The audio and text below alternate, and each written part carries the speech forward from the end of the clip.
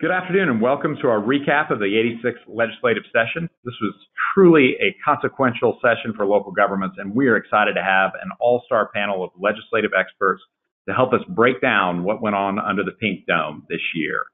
Before we get started, I have a couple of housekeeping items I wanted to go over. First, if you have any questions as we go through this, please type them into the comment box on the right-hand side of your screen. Given the amount of information in our presentation, we don't expect to have time to address them during the webinar. Therefore, we'll respond to any questions in a follow-up email after the webinar. Also, at the end of the webinar slides, you'll find email addresses for each of the panelists, and you can reach out to us individually.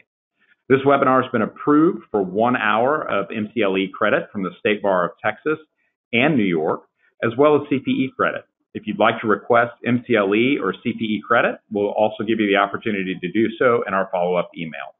Lastly, we are recording this webinar and we'll send the recording to you by email as well as post it to the Bracewell website. Now let's get started. My name is Jonathan Frels. I'm a partner in the Houston office of Bracewell. I serve as bond counsel, disclosure counsel, and underwriters counsel in public finance transactions for a broad spectrum of state and local governmental issuers. And I'll be serving as a moderator for today's panel. We couldn't be more pleased to present this all-star cast of legislative experts that represent the full spectrum of local governmental entities and those who do business with state and local governmental entities. These panelists were truly and deeply engaged in all of the major issues facing local governmental bodies this session, and their insights should be both useful and entertaining. First, I'd like to introduce Amanda Bronson. Amanda has been working in the public education sector for 25 years and in Texas school finance for 15. She's recently served as the Director of State Funding at the Texas Education Agency, where she oversaw the distribution of the state's nearly $20 billion foundation school program. Prior to joining TEA, she worked as a consultant at Moat Casey & Associates, where she assisted school districts with revenue projection, conducted research, and provided legislative support. Currently, she's the Associate Executive Director of Governmental Relations for the Texas Association of School Business Officials. Amanda was an incredible resource on school finance and debt matters during the session. Next, I'd like to introduce Shanna Igo. Shanna is the Deputy Executive Director for Policy Development and Legislative Services for Texas Municipal League, where she coordinates and implements the legislative policy programs for the 1,160 member cities and their mayors and council members. She's been with TML for 31 years, and prior to her work at TML, she worked with the Texas Senate as a legislative aide and the committee director for the Senate State Affairs Committee. To say that Shanna is actively involved in the legislative process on behalf of Texas municipalities would be a massive understatement. Finally, I'd like to introduce Rick Dennis. Rick is with Hillco Partners, where he focuses on assisting the firm's clients in many critical areas of public policy. Prior to joining Hillco, Rick worked for 12 years in the Texas House of Representatives in varying capacities. He served 9 of those years as the Chief of Staff for Texas State Representative Tan Parker. Rick also acted as the Committee Director for the House Committee on Investment and Financial Services. This past session, we had the chance to work with Rick on a number of local government and finance matters in connection with his work for the Coalition for Responsible Infrastructure Finance. With those introductions out of the way, let's dive into the meat of the webinar. First, we wanted to lay out the objectives that we hope to accomplish today. In addition to providing an opportunity for free sale e-credit, we really hope to provide context for what happened during the session, provide an overview of some of the major legislation affecting the municipal market participants, provide some insights into how new legislation will affect governmental bodies and those who do business with them, and provide some insights as what we can expect as we move into the interim and to next session. As we start looking at general themes for what happened during the 86th legislative session, they break down generally in this manner. First, we had unprecedented alignment among the governor, lieutenant governor, and speaker in how they would address issues that came up this session. This was a significant departure from what we saw during the 2017 legislative session and allowed a lot of activity to take place very early in the session and be focused on the priorities that those three had agreed on. Second, we had a reduced emphasis on social issues. We didn't deal with the bathroom bill and some of the other items that really derailed session back in 2017. And this allowed the legislature to focus on a lot of blocking and tackling on basic governmental entities. Unfortunately, Much of that blocking and tackling was ultimately focused on local governments, and we'll talk about how that affected state and local governments as we move into the presentation today. Major priorities for the session were property tax reform, which we saw in SB 2 and HB 3, and school finance reform, which was really the focus of HB 3. These items took up a significant amount of the legislature's attention during session, and there were incredibly significant changes that were associated with those. Next, another theme that we saw overall was a continued focus on limiting the authority of local governmental entities. This is something that we've seen since 2013, and it continues to increase each session in the severity of what you see with respect to the limitations on those authorities. As we've seen since 2013, there's been a continued significance of debt and transparency as topics that are dealt with during the legislative session, and we've got a number of bills related to that we'll discuss today. But the legislature continues to be very focused on how much debt local government issues and how that's presented to voters. And finally, in the first session after Hurricane Harvey, there was an incredibly large focus on flood control. And we saw that in a number of bills that passed, some constitutional amendments that have been proposed, and the use of the Rainy Day Fund. With some of those general discussions out of the way, I'd like to start by asking Shanna if she can give us some impressions of what the environment was like for municipalities during this legislative session. Well, in a word, a very technical legal word, it sucked.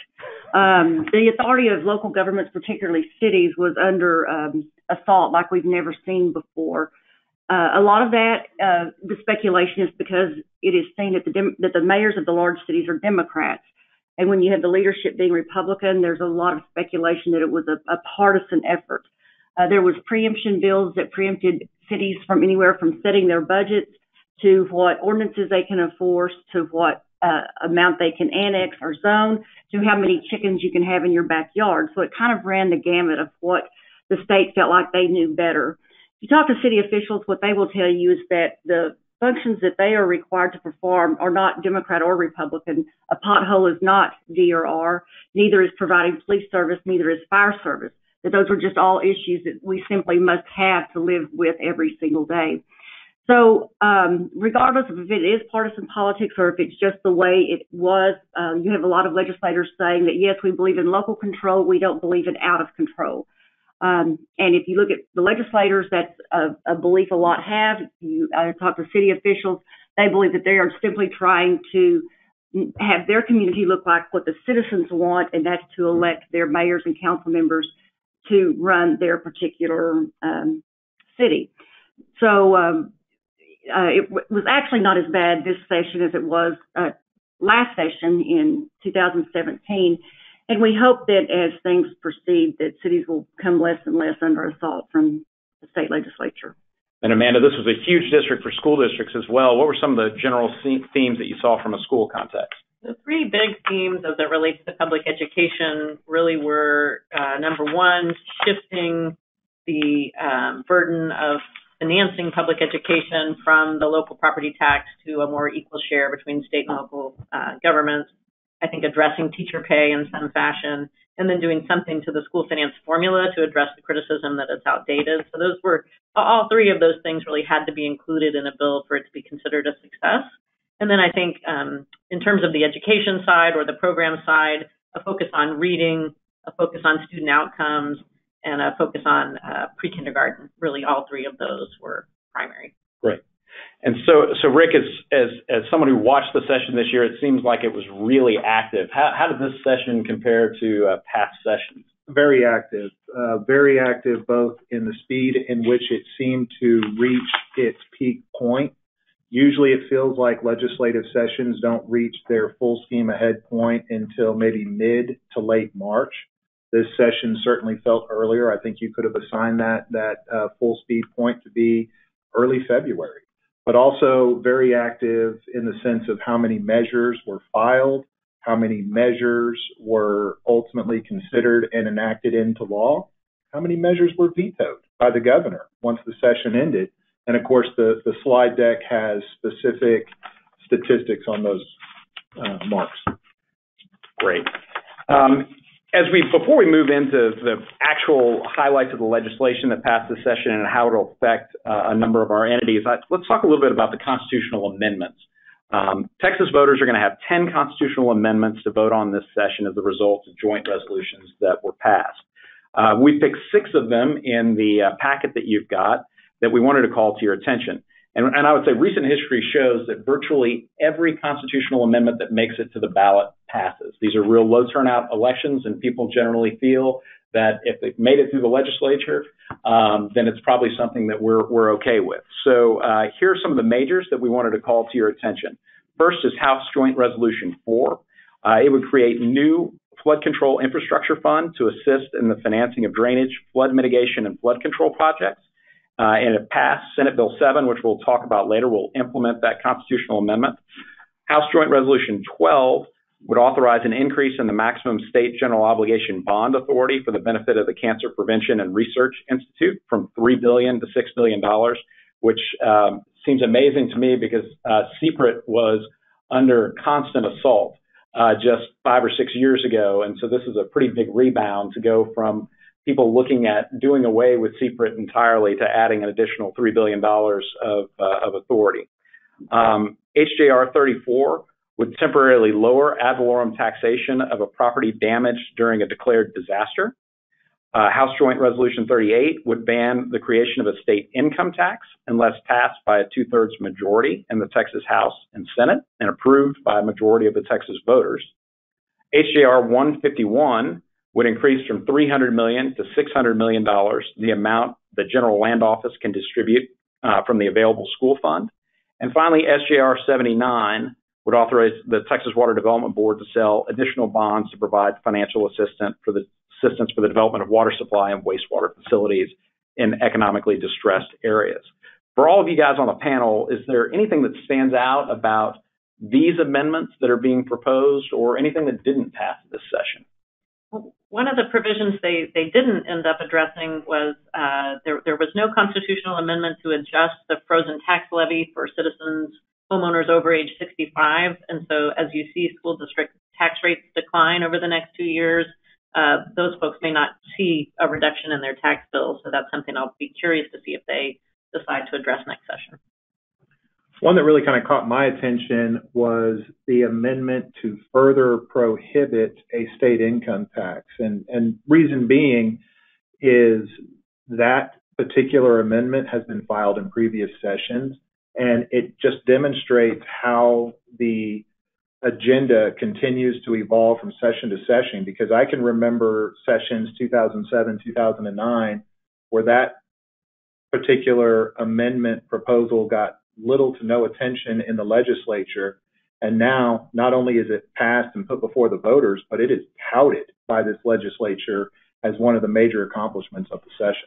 So is the reason behind that they look out in the future and see that there's going to be a future need for additional income for things like school finance reform, and they want to focus the efforts in different directions rather than a state income tax? I think that's in part, yes, answer to your question. I would offer just my own sort of opinion, hypothesis, as well, as it provided a good red meat issue to tackle and to be responsive to the constituency that most put this legislature into office. And as Shanna mentioned earlier, property tax reform was really a major focus of this session. The two bills that are really supposed to deliver that reform are Senate Bill 2 and House Bill 3. Shanna, let's start with SB 2. Can you tell us a little bit about what that does? Yes, Senate Bill 2 made a lot of changes to the process for the adoption of the property tax rates by local governments. One thing to be very clear about is that it is not effective until January 1st, 2020. So your budget for this year needs to continue as is. So you've got about another year in order to make those adjustments. On a side note, Texas Municipal League will be having webinars on specific implementation of Senate Bill 2. You can check our website to see when those are, because this is going to be very difficult and to implement. Some of the highlights of what Senate Bill 2 does and doesn't do. The rating agencies during the process of Senate Bill 2 were very vocal about saying that this will be seen as a credit negative. We have seen since the bill passed and was signed into law that this is in fact true. Your bond ratings will probably be downgraded, which will in turn be a higher cost for your individual taxpayers when they're going to repay those debts. One thing that was included in the bill for a long time was the fact that your certificates of obligation were going to be considered part of how you calculate your property taxes. That provision was eventually removed from the bill, which was a big blessing for anyone who does issue COs, because you will continue to be able to do that without any penalty. So that is a bullet that we certainly dodged. One thing that the bill does is rename the rollback rate, so you will no longer refer to it as the rollback rate, but you will call it the voter-approved rate, and that is because the voters will, in most cases, be able to approve the tax rate, which will go from 8% down to 3.5%. The bill was filed at 2.5, so at least this is a 1% increase in the bill as filed, and it applies to most taxing units. There are special taxing units that it will not apply to, and that is a school district, junior college, hospital district are the main ones, and for cities under 30,000 in population. One good thing that we were able to convince the legislators of is that there needed to be a carryover of that unused increment amount that you adopted for your M&O rate, that you can roll that rate over for up to 3 years.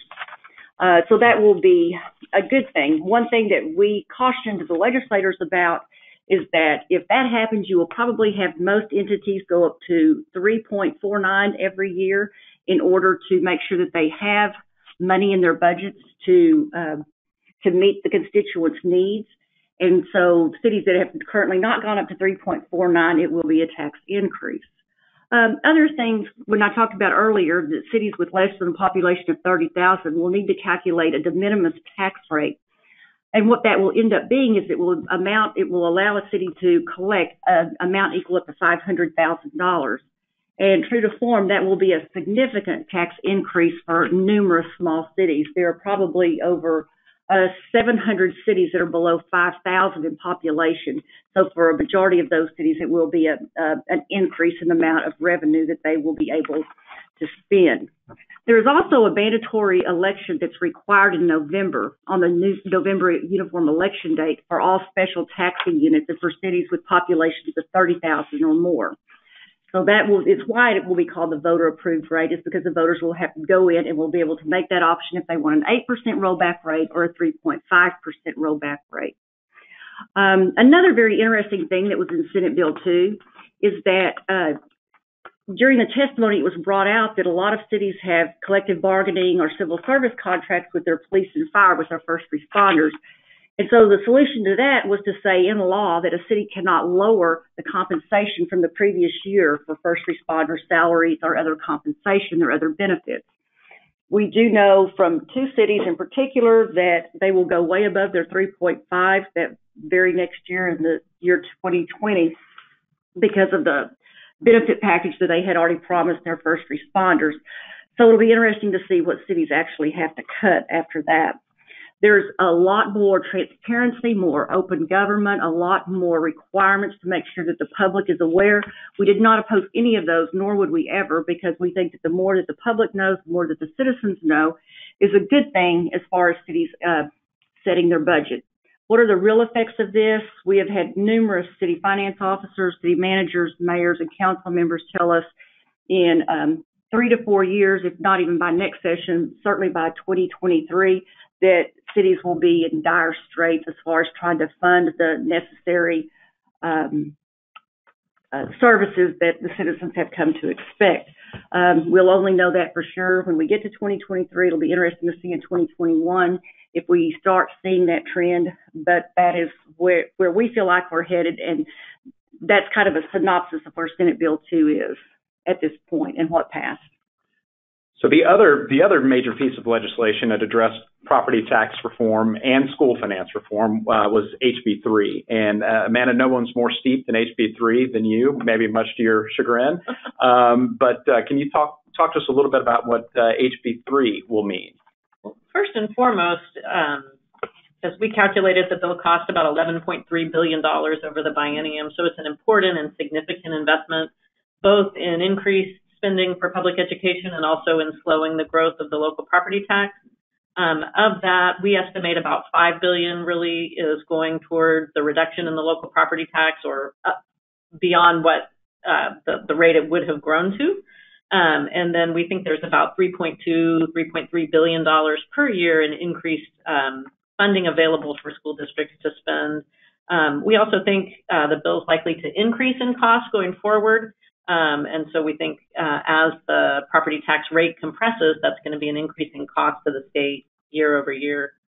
When we look at sort of where the investment goes, about 40%, between 40 and 50% of the investment over time will go towards that, slowing the growth of the local property tax, with the remaining 60 to 70% going to increase funding for schools. And remember that a third of that increased investment in schools was earmarked for an increase in compensation, primarily in compensation for teachers, but also for some other staff at the school district level.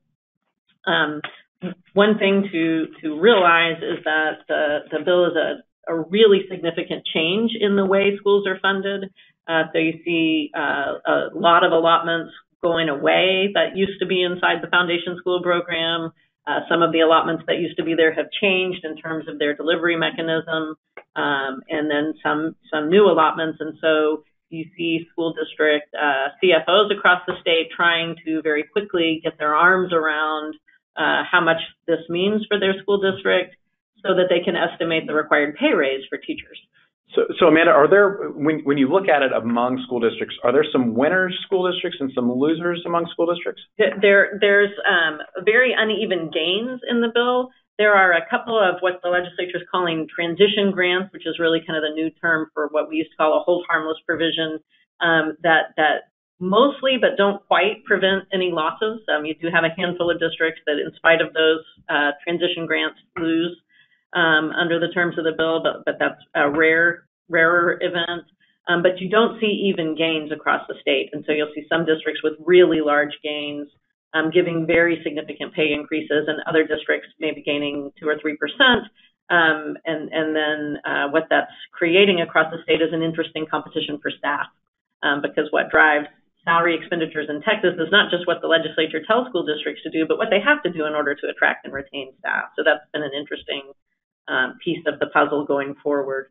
So that's been a real challenge to staff, because all of those provisions really become effective right away in the first year of the biennium. So that's been an interesting challenge. And before we move on, can we talk a little bit about what the tax rate compression will mean for both taxpayers and districts? Sure.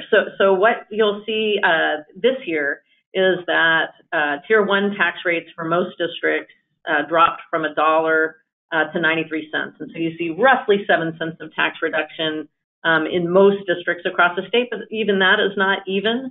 There were some low taxing districts that actually, the way the bill was implemented, probably are encouraged to go up a little bit on their tax rate. And you'll see other districts that were at a higher tax rate you'll see their rates fall by more than those 7 cents. And that's all happening sort of right away. But the other interesting provision is the bill provides for continuing and ongoing property tax rate reduction, so that the idea would be that the school district tax levy for maintenance and operations shouldn't be expected to grow by more than 2.5%. And so one of the things we're going to see is an increased role for the Texas Education Agency in the setting of those tax rates. They're directed in statute to actually calculate the Tier 1 tax rate for every school district. And they are right now sort of working through how to gather all that data that they would need in terms of each district's property value in time to calculate those rates so that school districts can adopt the rates, set budgets, and hold tax ratification elections as necessary. So all that will be unfolding over the course of the next year. The other thing that they did that was pretty significant in the setting of tax rates, first of all, we think most tax ratification elections will happen on the November uniform election date. There is still technically a May uniform date, but we don't think the timelines will really allow for anyone to use it. And districts will have to have an efficiency audit prior to conducting that tax ratification election and post the results of that audit. There is also a provision in statute that says school districts may not increase their M&O tax rate for the purpose of creating a surplus in order to pay debt service on bonds. So to the extent that school districts were doing what they used to call swaps or swap and drops, where they really were counting on that M&O money to move over to the debt service side, it feels like that's being specifically addressed in this legislation. Okay. And looking out into the future, if we have some further compression, how will the revenues, where will the revenues come from to pay for what's going on in the schools in light of that further compression? The way the system is set up, the district's Tier 1 tax rate will fall, and when that happens, their local share of the cost of Tier 1 falls at the same time. And so the way that's supposed to work is state aid will sort of automatically flow in to make up the difference, or recapture will fall to make up the difference. The interesting thing to watch for will be, as we get 4 and 6 years out, sort of how have we paid for enrollment growth during that time? Because as a state, we've gotten pretty used to relying on the local property tax to cover that cost. The earlier conversation about the prohibition on a state income tax, there's a conversation that will have to happen in Texas about revenues at some point. So nothing was actually identified during this session to pay for those future costs. There's not really a new revenue source. There is the constitutional amendment that would allow for an increased distribution from the permanent school fund that will help in the short term. But in terms of really a long-term revenue source that will meet the same demand that the property tax has met in past years, I'm not sure we're there yet. Okay. Well, that'll be very interesting to watch as we move forward. Another hot button topic during the session was taxpayer-funded lobbying. Rick, can you talk to us about what that is and what kind of legislation we saw this session? So the concept of taxpayer-funded lobbying is generally defined as a public entity who levies a tax, having as part of their expenses either a contract lobbyist, someone who is not a direct employee of the entity, on hand to help out with their advocacy needs, and or that entity belonging to an association that has what is defined in statute as lobbying expenditures. The prohibition on taxpayer-funded lobbying is something that is very predominant in the Texas Republican Party platform. So it was not surprising to see numerous bills filed during this legislative session that sought to address it and address it in different ways. Obviously, Senator Hall filed his Senate Bill 29 and Mays Middleton filed his House Bill 281 to be, at least as they started out, very hard stop prohibitions on those entities engaging in, quote, taxpayer-funded lobbying. The reason that they supported those bills, and I should say the sincere reasons why they supported those bills, is this contingent of lawmakers truly believe that those resources are better used to fund necessary public services and infrastructure, while at the same time the role and the responsibility of advocacy to the legislature so that the legislature is up to speed with the opinions and needs of their local governments belongs with the people who are elected to lead those local governments, their school boards, the municipal councils, county governments, and whatnot. Other bills were filed on the topic, not necessarily to prohibit, but to further regulate, quote, taxpayer-funded lobbying. Particularly, Senator Betancourt filed a couple of bills to legalize it, keep it legal, but to require much, much more disclosure by the public entity as far as how much money they're spending, who they're hiring, to also require that any contracts have to be approved by a public vote of the governing board and such forth. As the session progressed, what we observed was the strict prohibitions is what started to gain steam instead of the further regulation. And I think that surprised some, myself included, to be honest. But, much to the credit of people like Bob Hall and Mays Middleton, they proved to be very savvy in the legislative process, very savvy in how to negotiate the advancement of their legislation.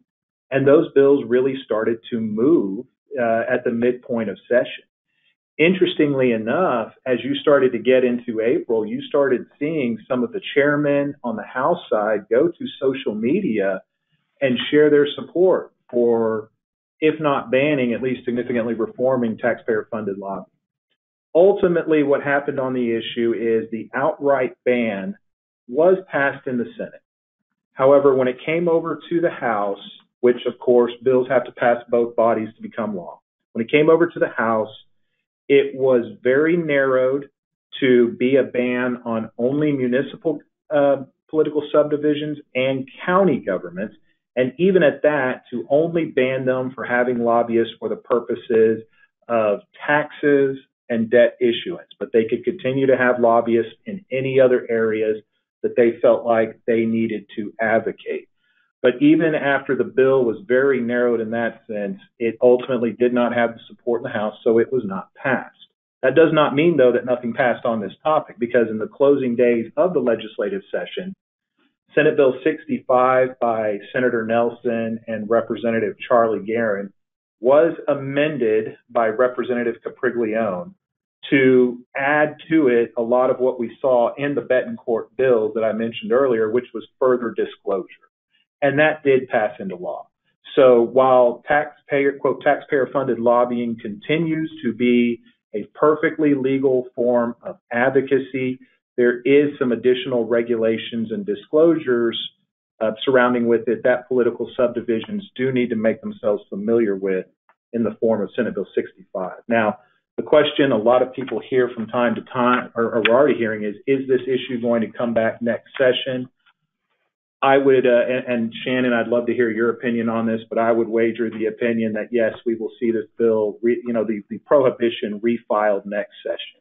For one thing, we do know that Senator Bob Hall will be back. He is not on the ballot, so he is already reelected and will be here for 2021. And right now, Mays Middleton appears to be in very, very good position to reclaim his seat and also be a member of his chamber for 2021. So you got the two primary authors coming back. That's your first real indication that this issue is not going away. But also, second, when the bill did not pass in the House, Dan Patrick made the comment, our lieutenant governor, that he felt like those who did not support the bill maybe spiked the football a little bit too hard when it went down in the House. And he publicly proclaimed this issue will be back. I want to say he even went as far as to say this will be Senate Bill 2 next session. So it's very likely that we're going to see it again.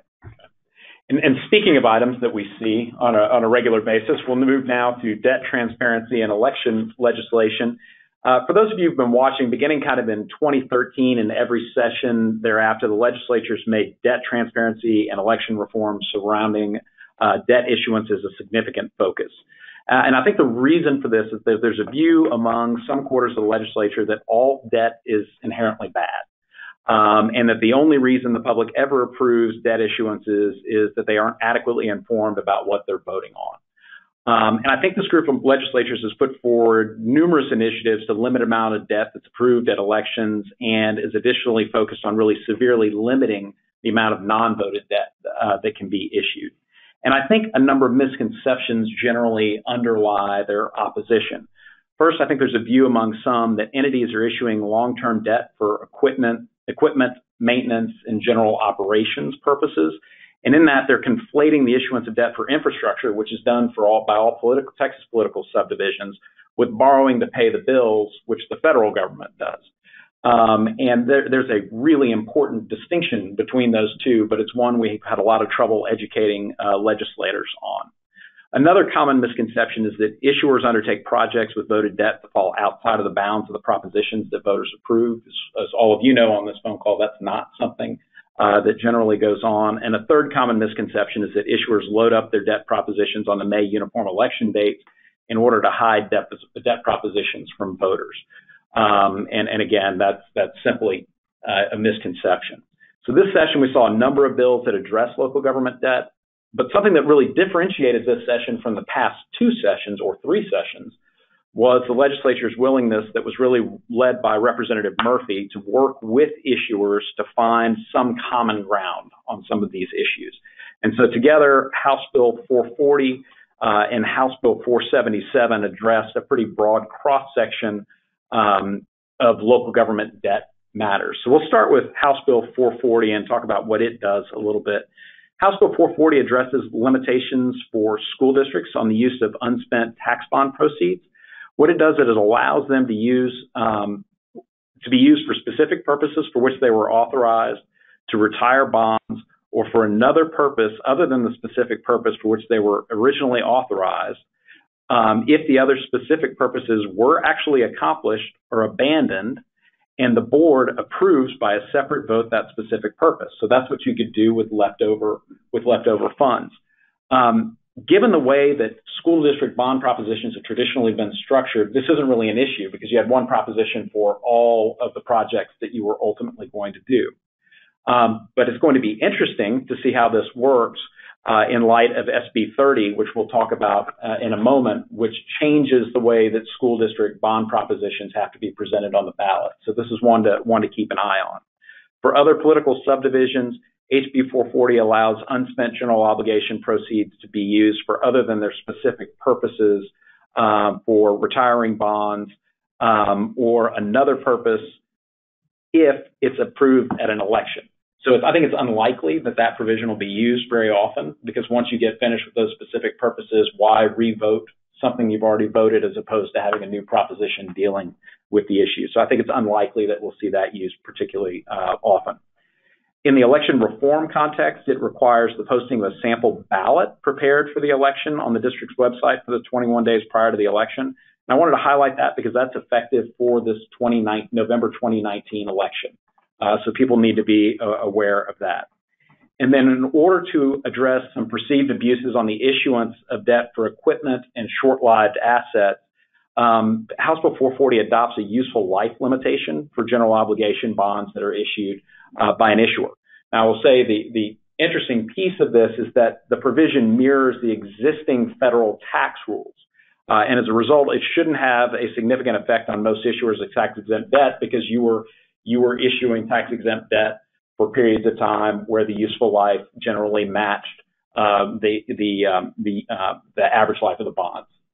So you're in a situation where I think it's going to be really unchanged. The only place where it could really make a difference is in taxable bonds, and even then, districts have been very focused, and other issuers have been very focused at making sure that those useful life and life of the bonds match up pretty well. So I think it'll have very little impact overall, but it does address the concern that there were some that were abusing the issue.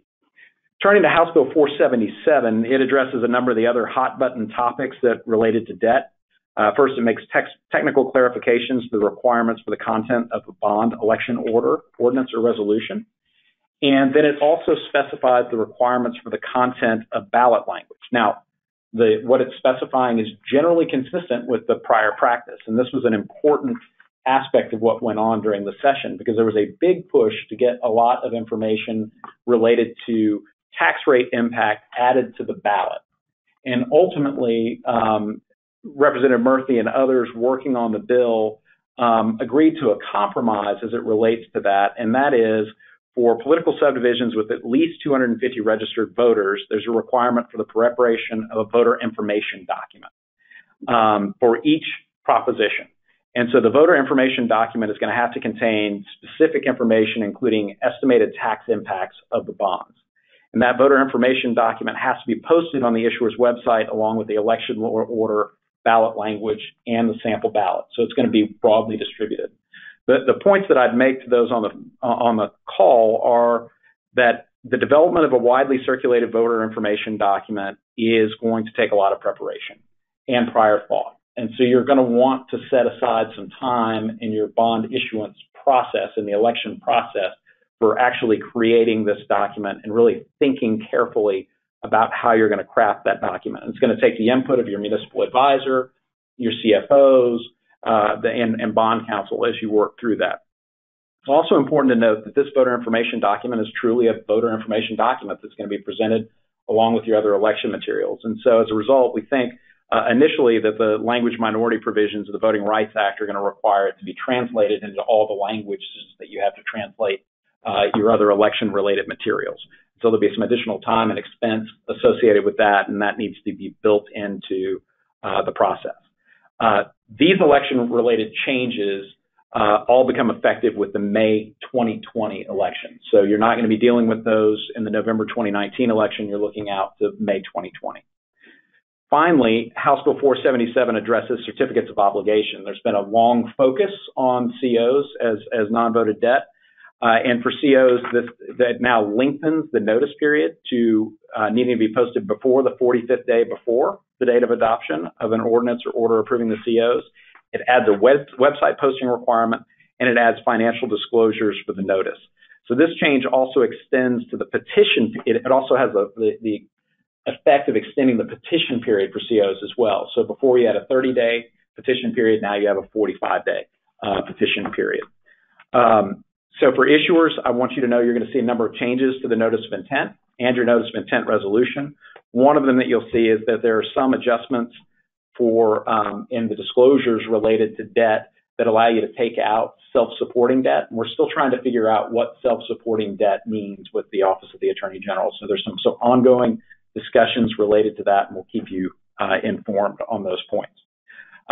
Senate Bill 30 is the next one we'd like to talk about. It was a major priority bill in the Senate, and it aimed at cracking down on what authors viewed as abuses in the way propositions were structured.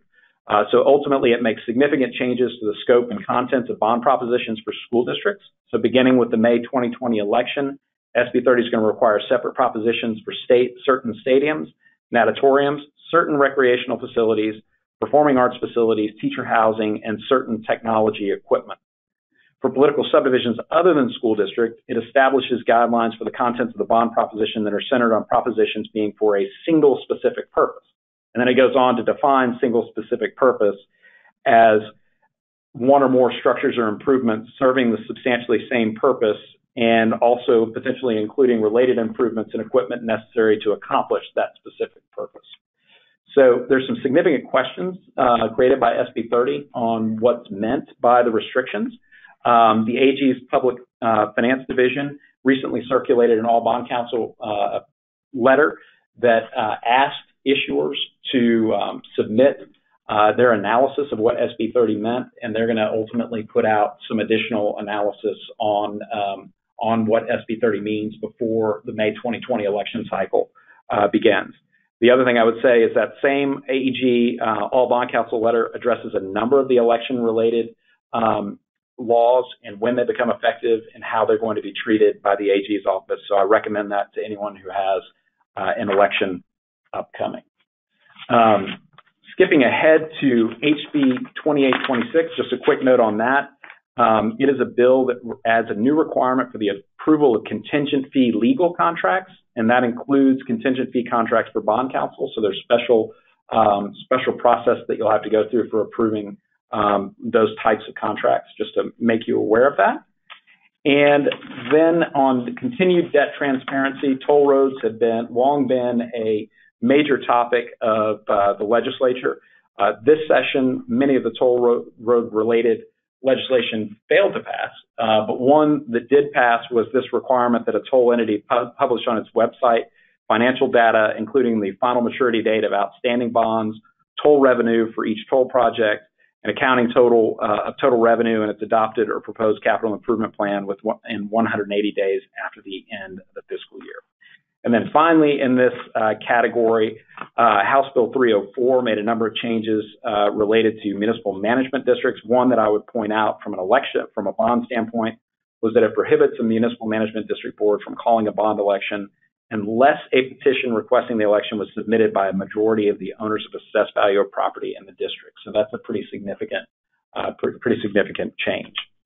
And so with that, since we've seen these same bills session after session, and we actually had some that passed the session addressing these issues, Rick, talk to us a little bit about what failed, and are we going to see it again?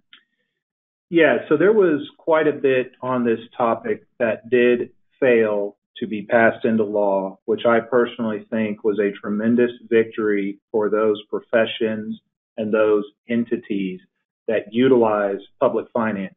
Um, Specifically, bills to require only November uniform election dates could be used for debt issuance elections. There was even one filed that went as far as to say only even numbered year November elections could be used, as well as bills that would require minimum amount of voter participation, voter turnout, in order for a debt issuance election to be certified. And, you mentioned earlier, Jonathan, that constitutional amendment elections are typically low turnout affairs. In the 2017 constitutional amendment election, we had a voter turnout of less than 6%.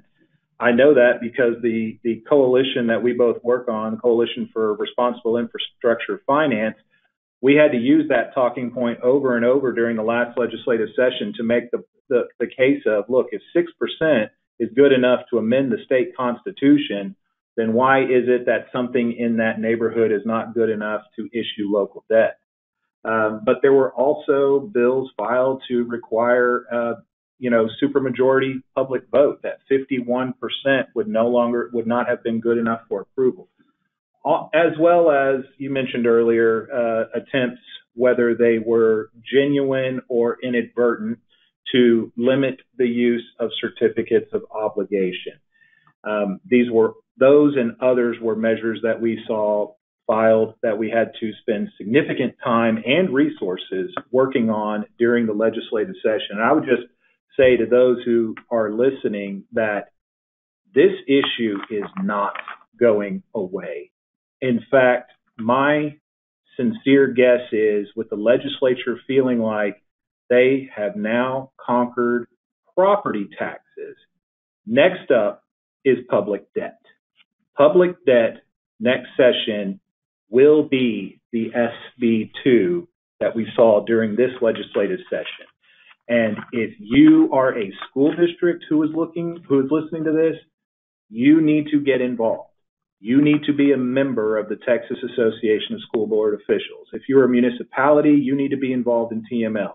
If you are bond counsel or an financial institution who's listening to this, you need to get involved with the Coalition of Responsible Infrastructure Finance, because this is going to be the marquee reform issue for the next legislative session.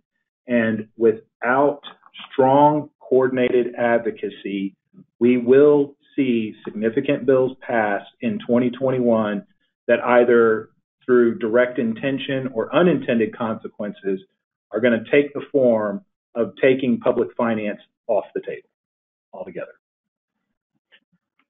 Thanks, Rick. On that happy note, we'll turn the page to public information and open meetings.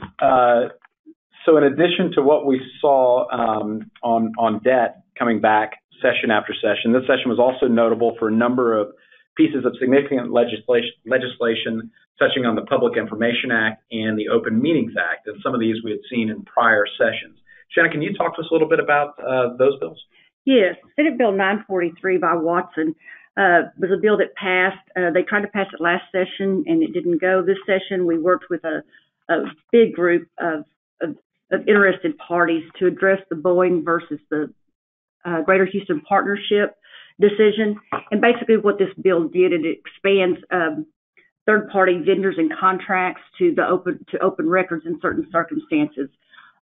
It didn't go near as far as the public information people wanted. It went a little further than I think what a lot of contractors and third-party individuals would have hoped, but in our opinion, it was kind of a fair balance between those two. So it does address contracting information.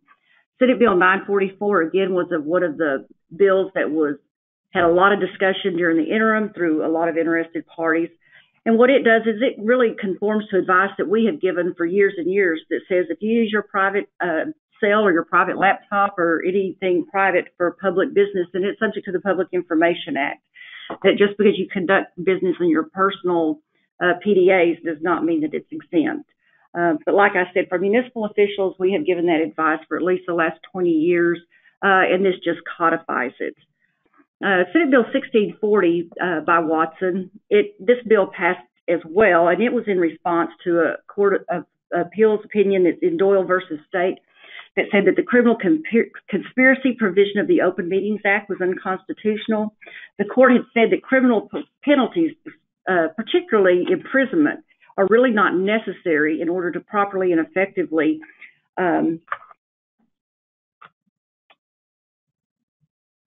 are functions of open meeting laws. You don't have to put somebody in jail in order to have good open meetings laws. Interesting enough, this does not apply to legislators. There was a comment made by one legislator before he was silenced, is that, well, we could never do business if we had to live with this. So, of course, they exempted legislators.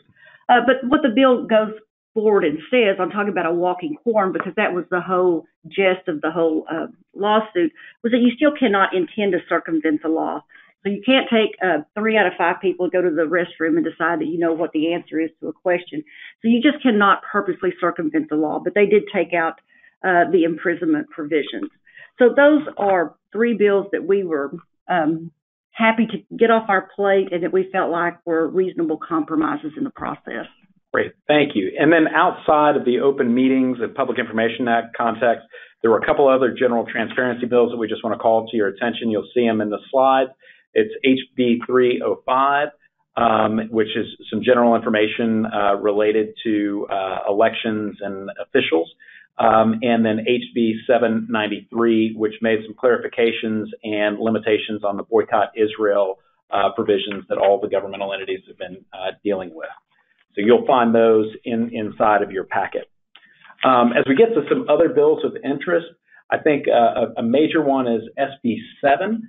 And it's a bill that establishes 2 new accounts, the Flood Infrastructure Fund and the Texas Infrastructure Resiliency Fund, and broadens the type of contracts that can be funded through the Texas Water Development Board's research and planning programs to work related to planning for flood protection. And the bill also authorizes the Texas Water Development Board to issue revenue bonds for both new accounts. So this is associated with one of the constitutional amendments that we mentioned earlier. I would also note that the Water Development Board is actually in the process of doing a number of meetings and community involvement and participation activities. And so if your entity is interested in these programs and helping guide the creation of those programs on an administrative level, look for those emails or reach out to the Water Development Board. There's a lot going on with respect to that. Shanna, I wanted to kick over to you and see what you had to say about SB 1152. Senate Bill 1152 by Hancock is a version of a cable and telecom bill that's kind of the son of a bill that passed last session, Senate Bill 1004, that had to do with franchise fees. This bill said that a city only has to pay the lowest fee of either the cable provider or the telecommunications company. The rental fees are in your right-of-way. The bill is very significant for a lot of cities in that it will half the amount of money that cities get from managing the right-of-way. We strongly believe it's unconstitutional, and we will certainly sue in order to make sure that this law is overturned. We'll probably tack it on to Senate Bill 1004 to consolidate into one. So that is something that we worked on and will follow through with litigation. Another bill that I want to mention that is very important to cities is House Bill 2439. This bill says that a city cannot regulate building materials that are authorized by the National Building Code. In other words, if the National Building Code says you can use brick, stone, metal, vinyl, hardy plank, whatever, in order to build a house, then a city cannot come in and say that you can only have stone or you can only have brick, that you can now build a building that has hardy plank or vinyl or metal in the middle of any neighborhood. There was a lot of opposition after the bill was signed into law by a lot of builders, developers who realized that this is really seriously going to impact the aesthetics in a lot of high-end communities. They're very concerned about that. The only exceptions to that are cities that have dark sky regulations or historical landmarks. This is something that legislators have already told us that they are going to come back and revisit next session because of the impacts that it will have on neighborhoods across the state. And other bills of interest, House Bill 3143 by Murphy and West extends the expiration date of Chapter 312 in the Property Redevelopment and Tax Abatement Act. It was set to expire September of this year. It has now been extended for 10 years. But there will be additional hearing requirements, and it also gives a 30-day notice that you have to give a 30-day notice when extending your Chapter 312. What we firmly believe is that these will not happen anymore at all, not because of the 30-day requirement, but because of Senate Bill 2. Because of the lack of money that cities will now experience, Chapter 312 propositions will not be used, and also the Chapter 380 agreements that have been used in the past in lieu of Chapter 312 also will probably not be used to any extent imaginable because these count against your rollback rate in that computation of the 3.5. So two huge economic development tools that have been very viable for cities in the past are now going to be virtually unused.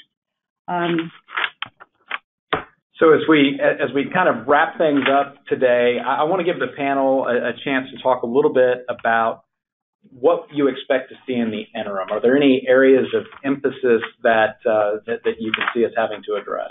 I think as far as it pertains to this audience, we can strongly expect that the House Ways and Means Committee will very likely take up an interim charge that pertains to non-voted debt, particularly COs, but others as well. Chairman Burrows, who I think does deserve some credit, some hard-earned credit for working with stakeholders on the CO issue as it pertained to Senate Bill 2. He did demonstrate a willingness to listen, learn, better understand, and then amend that bill. But he has indicated that he wants to have more conversations about non-voted debt. So I would expect we're going to see that in front of Ways and Means. Amanda, anything from your end? I would expect school districts to spend the interim working to implement House Bill 3. And as districts work through that process and TEA works through that process, I think anytime you pass a bill that sweeping and significant, you're going to need cleanup legislation next session just to address some unintended consequences as we go forward. And then Shanna, what about from a municipal standpoint? Anything beyond the non-voted debt piece that Rick was talking about in the interim? No, I think that probably encapsulates what we are most looking at as far as what the big issue is going to be. And of course, like Rick said earlier, what we're going to have to happen next session is, of course, taxpayer-funded lobbying. So we'll just see where that goes. Yeah, and I think one of the things we talked about as we were preparing for this webinar today was just the importance of local governmental entities, particularly people on councils and school boards and commissioners' courts, talking with their legislators during the interim about issues and how these bills are affecting them and how, if there's an interim charge, what that interim charge actually means. Because what we found during session was the most effective advocates for local governmental positions were those elected officials. Absolutely. Yeah, who have the opportunity to go and talk. And so if you are in a particular governmental body, or if you're a resident and you see some issues that came up from legislation that were passed this session, say SB 30, we end up having a lot of trouble in implementation of SB 30. That's something that educational process, the earlier you can start that outside of the rush of session, the more effective you'll be in helping set kind of priorities. That's absolutely true. You know, the thing about the people in Austin, we can tell you where the bill's at, what the bill does, what the lay of the land is, but as far as effectively making sure your legislator understands, it only comes from the local officials, be it a city, county, school, hospital district. That is where they will actually listen. So the people in Austin are just there to tell you what's going on and where. You're the ones out there in their districts that they will listen to. I think a great case in point, you know, we were talking offline about the new building code requirement that was passed during this session and how there is a reasonable likelihood the legislature will come back and look at that issue next session after they have received such thorough feedback from their city councilmen and mayors as to the potential detrimental impacts of that bill. So that's one ironclad example of where direct advocacy at the local level does have a good, meaningful impact. Right. So with that, we want to thank everybody for attending the webinar today. We really appreciate your time and attention. We'd also really like to thank our outstanding panelists, your willingness to share your expertise and insights. And finally, if you have any questions about what we covered today, please contact your Bracewell lawyer, or if you look at the back of the webinar, you have email addresses for all of us who are participating today. We'd love to hear from you and talk with you. And so again, thank you very much, and have a great afternoon.